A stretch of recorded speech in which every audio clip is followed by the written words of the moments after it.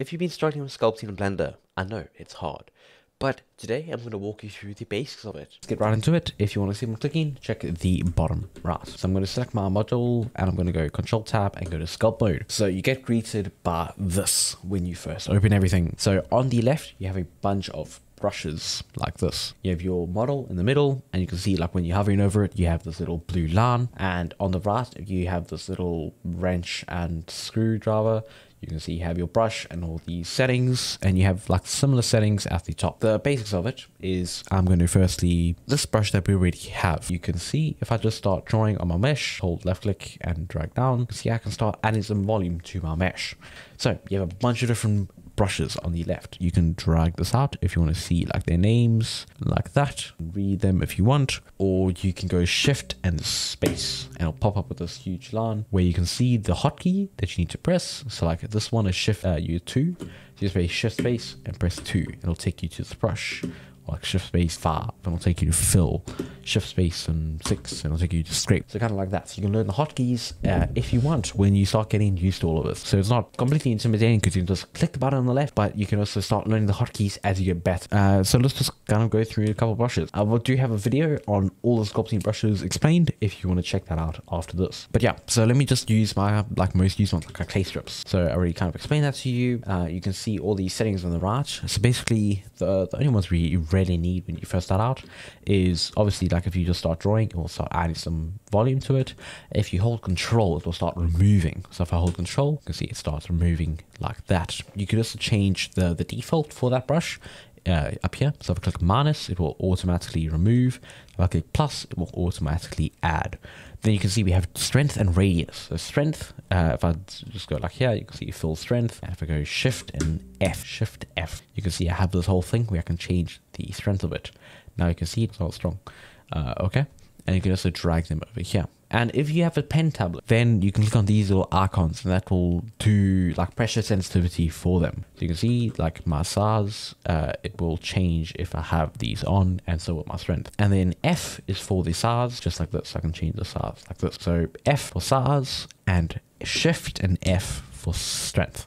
Or you can just use them at the top up here. Let's go use a different one, like grab. So I can just F, change size, and then just drag and pull out some of my mesh. Then let's kind of go into the remesh options inside of Blender. So what remesh is basically, if I go click up here on the top right, you see we have voxel size. Voxel size, we don't really need adaptivity, and we can click remesh. So basically all this does is if I go, you can also have hotkeys for this, but I'll kind of just show you here. You can change the size of it like this. You just drag from left to right and just click remesh. So you can see by default, it just has this kind of thing. So if I go to edit mode, you can see it kind of just adds like a square grid to how it adds the detail.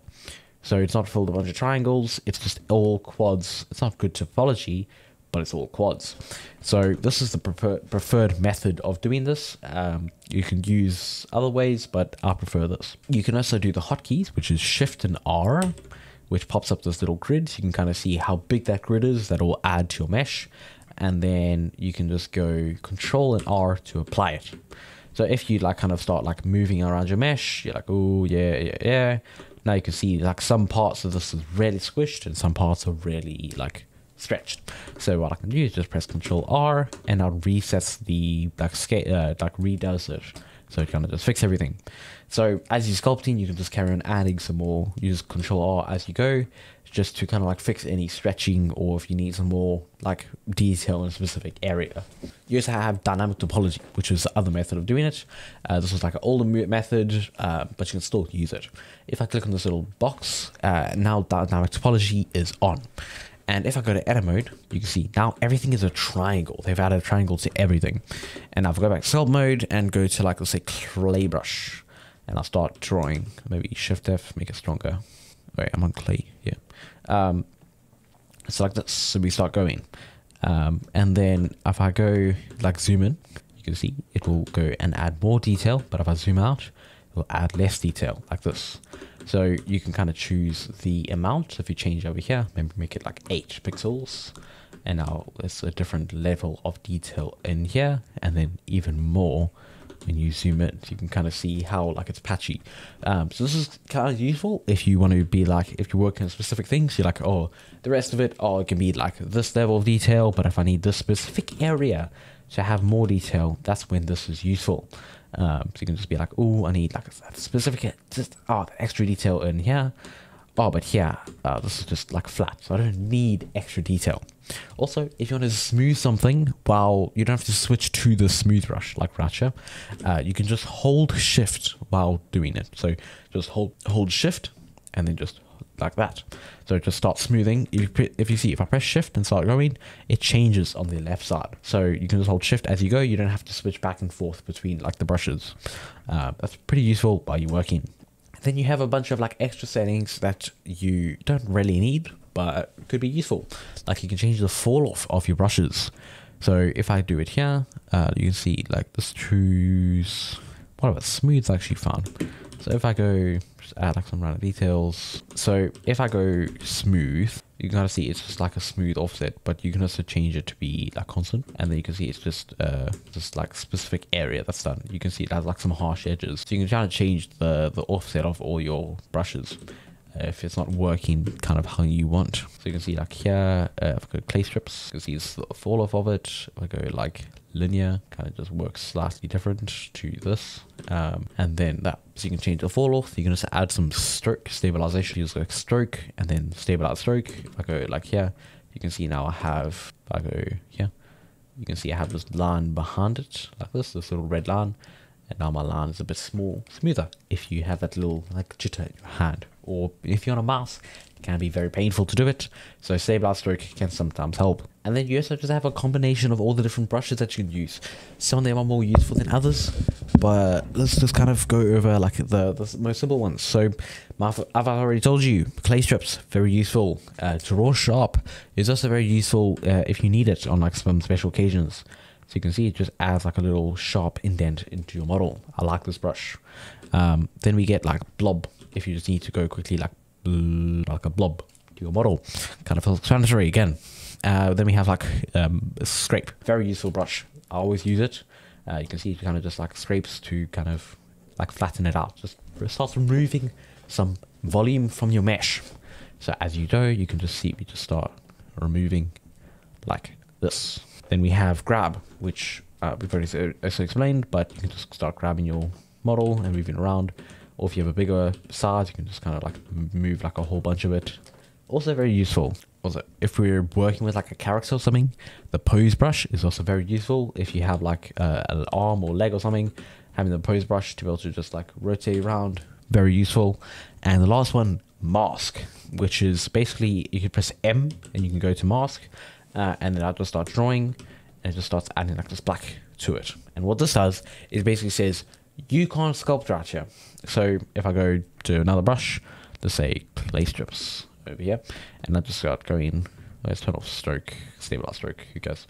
Like this, you can see, if I start going, it starts building up here and here, but it doesn't do it in the middle. That's because the mask saying, no, you can't. And then if I go like Control M, no, that's not it. That's hard in it. Control R, it will invert that mask. So now you can only affect in here and not anywhere else. So you can just invert them as you go. So if you have like one specific area that you don't want to change, or you change the rest of it, you can do that. And then Control R, work on that specific area while you don't change anything else. Very useful. If you want to get rid of it, Alt and M. As I said before, go check out the video, link in the description of all the brushes when you're done. Okay, cool. This is what my character looks right now. And this is without having a matte cap on. So in the top right, just click on this little triangle and go to here. And you can see we can go click on matte caps. And there's a bunch of them. I have more that I've installed. I'll leave it linked in the description to this pack if I can find it. But I just have, I believe it's this one right here.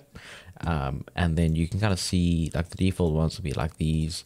And it just looks slightly nicer and can help you kind of see like all the cracks and stuff in your model. If you want to find some, just look for like, free matte caps online, or look up a tutorial on how to make your own. So why don't we just sculpt something simple? Let's say, I don't know, let's say like an ear. Cool. So let's just, oh, my keyboard's bugging. Let's just go here. So like scale, get kind of like a random shape.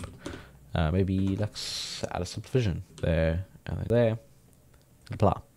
Cool. Cool. So now we have the shape, and just kind of work on it to make it look more like an ear, not like a rounded square.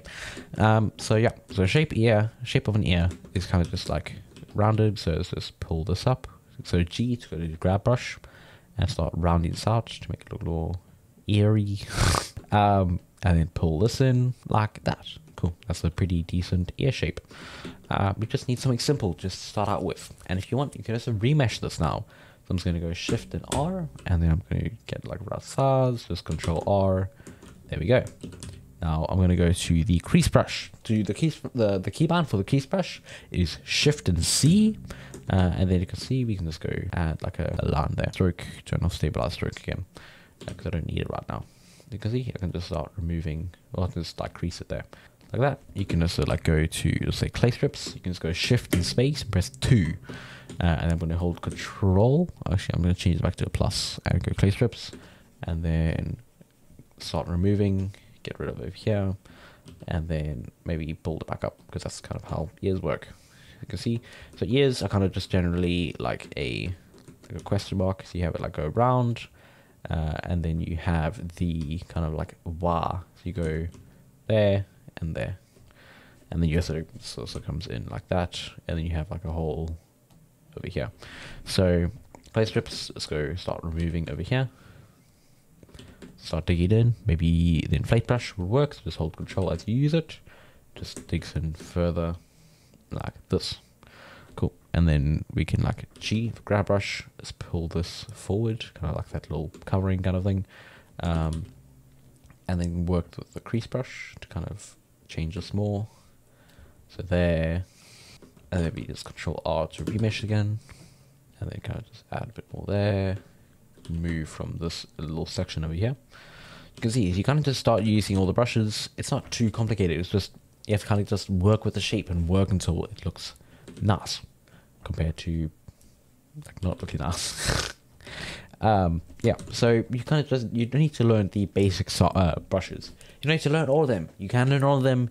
Like eventually start learning all of them, but I mean, in preparation for this video, I had to learn some brushes that I don't know about and I've never used, and I sculpt a lot. So yeah, you don't need to learn all the brushes, just learn some of the basic ones and you'll get to make something pretty nice. You just got to work on your skills at sculpting. Don't worry about the tools, worry about the skills you have. And there we go, we got a semi-decent looking ear. If you want more detail, we can just Shift R and make it a bit more. Just like smooth it out slightly. There we go. And kind of just work on it a bit more. But yeah, so you kind of just start adding more detail as you go. When you get a decent shape there, just make my smooth a bit soft, that isn't as hard.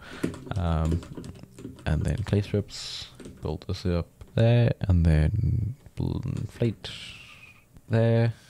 Maybe add a bit more here. And usually they're kind of like a thing on the back, like that.